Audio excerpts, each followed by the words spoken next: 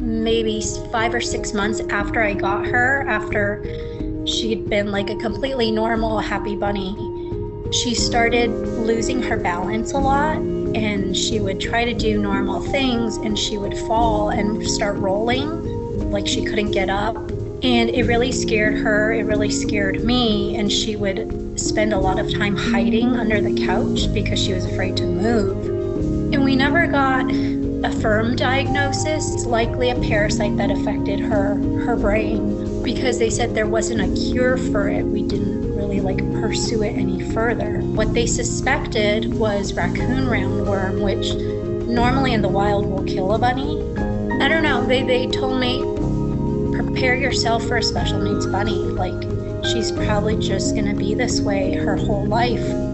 We kept her in the kitchen. We managed to keep her in there and just patted it down so that anytime she fell, she wouldn't hurt herself. She stayed there for a couple months.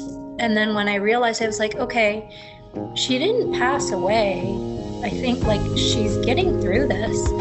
So then I started, I would take her to school with me and put her under my desk and she would stay there. And I started letting her out and letting her onto the sofa and things like that. And she rebounded really quickly.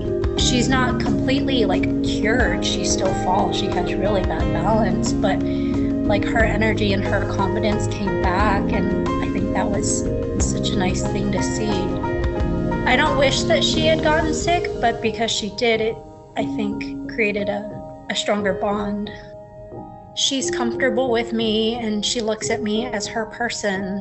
Her original personality, I think, was always very confident, and she lost that when she first got sick. But once she started normalizing everything, her full personality is completely back.